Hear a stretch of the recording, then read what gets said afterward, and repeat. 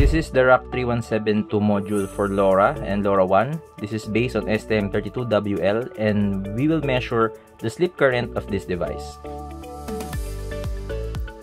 To do that, we need to make a UART connection, and using WisDuo, we can connect it to the computer and use this as a USB to serial converter. After connecting to the PC, we can upload the RUI3 firmware that we will use to measure the sleep current.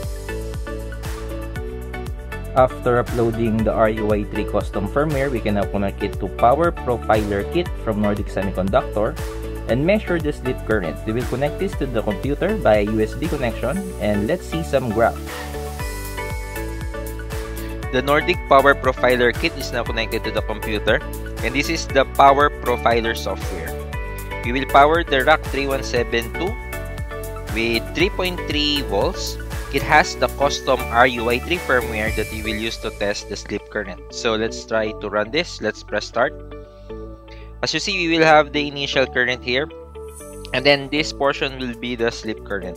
You will wait for the other spike, which will create an LED to turn on. So there's an interval that's around 10 seconds that the device will sleep. So we will stop this and check the sleep current during this period. So let's see. So right now, the sleep current here in this section is 1.65 microampere. Now let's try to change the voltage to 2.6 and see what will be the sleep current. Let's run it again. So now we have the initial spike, and then we can check the sleep current here.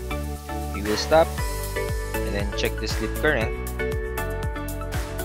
Then the sleep current is 1.44 microampere. As you see, as we lower the voltage, you will have a lower sleep current. So this is the feature in the RUI3 firmware, that you can have a very low sleep current, which is very ideal on battery-powered, low-power IoT devices.